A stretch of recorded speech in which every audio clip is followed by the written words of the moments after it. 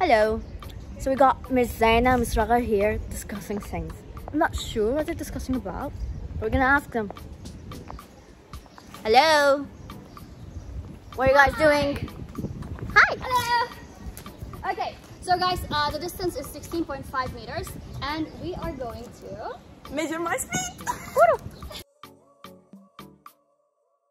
So guys, we've got Raghad over there ready to start running, and since we know the distance, 16.5 meters, I have here the stopwatch that I'm going to use to measure the time taken. Let's start. Raghad, are you ready?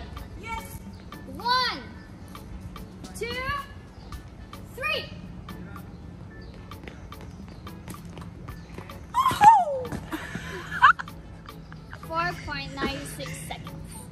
So guys, according to our fast Raghad, her speed is about 3.3 meters per second.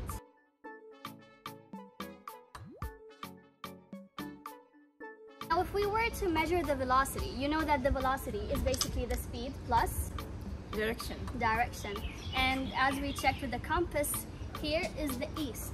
So the velocity is basically 3.3, let's say, meters per second east. So guys, now we are going to go for lap 2, okay? Raghad, accelerate! Wait, should I speed up or slow down? Should I change direction? Yes, so guys, my amazing Raghad knows it. So basically, acceleration is the change in velocity, right? So if you're changing your speed, speeding up, slowing down, or you're changing your direction, you're actually accelerating. Your acceleration would have actually a number.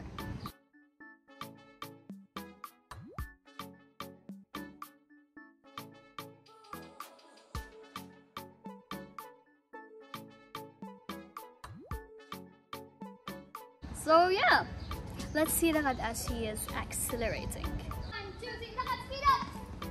Acceleration. Slow down. Acceleration. 2, 3, change direction. Acceleration. Powerpuff Girls! Miss Zeina, what did we learn today? We learned about 3 things: speed Velocity. and Acceleration! So speed is? only the value. What about velocity? It's the speed itself with the direction. And finally, the acceleration is? Change in velocity, change in speed, and change In in the? direction. So you can change any of them, or both of them. Yes.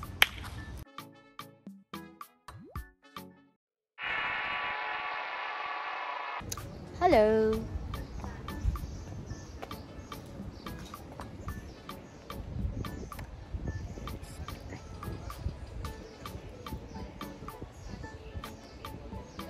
Start.